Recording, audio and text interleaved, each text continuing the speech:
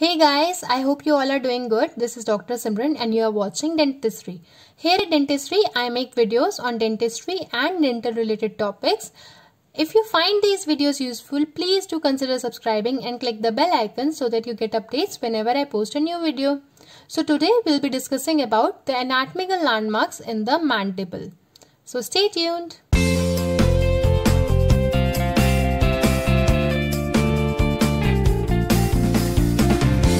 So let's start off with the limiting structures in the mandible. Similar to the maxilla, we have here the labial frenum, this elevation here. Then we have the groove, that is the labial sulcus or the labial vestibule. Then we have the buccal frenum, these elevations again. Then the buccal vestibule again. Now in the mandible we have also the lingual frenum. This is the lingual frenum that attaches to the tongue and the alveolo-lingual sulcus. We divide the alveolo-lingual sulcus into three parts, the anterior, the middle and the posterior one. And then we have the retromolar pad area. These are the retromolar pads and the pterygomandibular raphe. So these are our limiting structures in the mandible. So now let's see them one by one. So the labial frenum is a fibrous band similar to that in the maxilla, except that like in the maxilla it is not passive and has muscle attachments. So the muscles incisivus and orbicularis oris influence this frenum. So it is an active frenum. Then the labial vestibule. This is our labial vestibule, is also influenced by the orbicularis oris, incisivus and depressor labii inferioris muscles, because of which when the mouth is wide open, this sulcus becomes very narrow and therefore the impression of this area will also be very narrow. Okay, so now let's see the buccal frenum. These are buccal frenum. This overlies the depressor anguli oris and also the fibers of buccinators are attached to this frenum. So this should be relieved to prevent the displacement of the denture during the function. Then we have the buccal vestibule. This is our buccal vestibule that extends from the buccal frenum till the retromolar region. Now this vestibule is bounded by the residual ridge on one side and the buccinator on the other side. And this space is also influenced by the action of the masseter muscle. So when the masseter contracts, it pushes the buccinator inwards and producing the bulge into the mouth, and it is reproduced as a notch on the denture flange. So the bulge in the mouth is reproduced as the notch on the denture flange, and this notch is called as the masseteric notch. Okay, now let's see the lingual frenum. So this is our lingual frenum. So the height and the width of this frenum varies considerably. If the lingual frenum is attached too high, that is on the tongue, it is called the tongue tie, and it should be corrected as it may affect the stability of the denture. So now let's see the alveolo-lingual sulcus that extends from the lingual frenum to the mylohyoid curtain. As discussed earlier, it is considered in three regions: the anterior, the middle and the posterior regions. So the anterior region extends from the lingual frenum till the premylohyoid fossa. The middle region extends from the premylohyoid fossa till the distal end of the mylohyoid ridge. So this region is shallower than the other regions due to the prominence of the mylohyoid ridge and also because of the action of the mylohyoid muscle.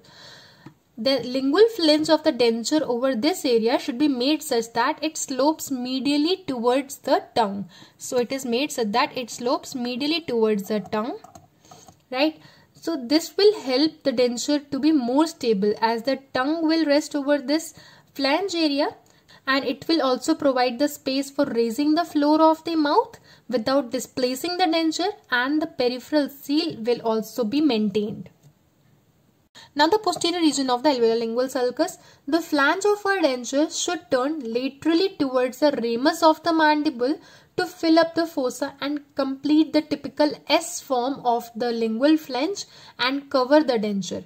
This is important to record, this S shape of the denture, and it is formed because of the influence of various intrinsic and extrinsic muscles during the impression making, and thus the patient is asked to perform various tongue movements during the impression making. And this posterior part is called the lateral throat form. Now the retromolar pad area. It is an important structure that forms the posterior seal of the mandibular denture. It is present behind the pear-shaped pad which is distal to the tooth. So it is present behind this pear-shaped pad. Now the retromolar pad is a collection of loose areolar tissues with an aggregate of mucosal glands. The denture should cover only 2/3 of the retromolar pad area. Now let's see the boundaries of the retromolar pad area. It is bounded posteriorly by the temporalis muscle, laterally by the buccinator muscle, medially by the pterygomandibular raphe and the superior constrictor.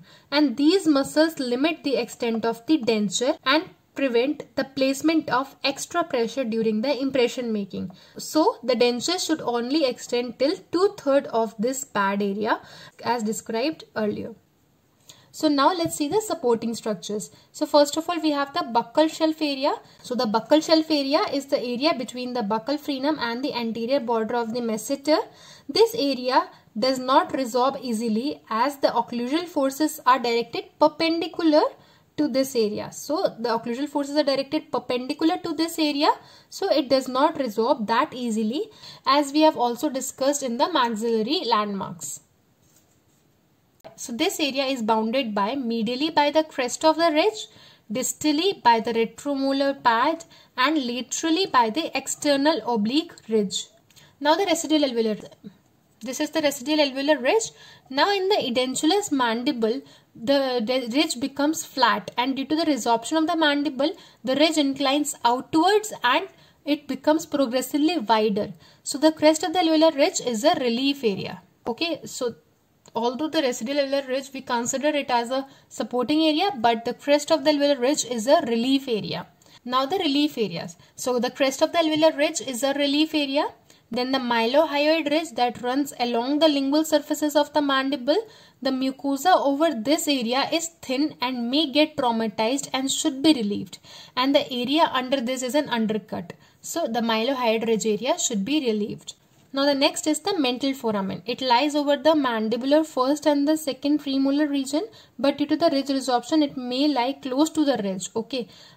And this area should be relieved because in cases of the pressure over this area, the nerves may produce paresthesia. The next relief area is the genial tubercle.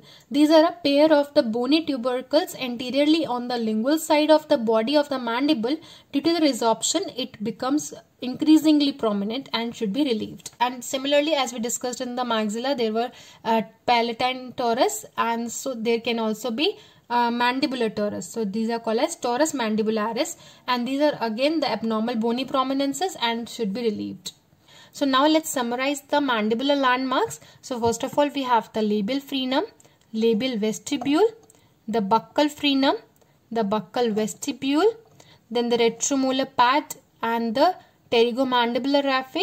Then we have the lingual frenum and the alveolar lingual sulcus. Okay. Then the stress bearing areas or the supporting structures, these are the buccal shelf area and the residual alveolar ridge. But the crest of the residual alveolar ridge is a relief area. Now the relief areas are the crest of the alveolar ridge, the genial tubercles, the mylohyoid ridge and the mental foramen and torus mandibularis if it is present. So that is all about the anatomical landmarks in the mandible. You can check the other video on the anatomical landmarks in the maxilla on my channel. I hope you like this video, and if you do, please show some love by giving it a big thumbs up and also share it with your friends to make their life easier as well. And do not forget to subscribe to the channel for more such content. Also, any kind of feedback is highly appreciated. And if you have any queries or questions, you can ask me on my Instagram handle, the link for which is there in the description down below. So, see you until next time. Thank you.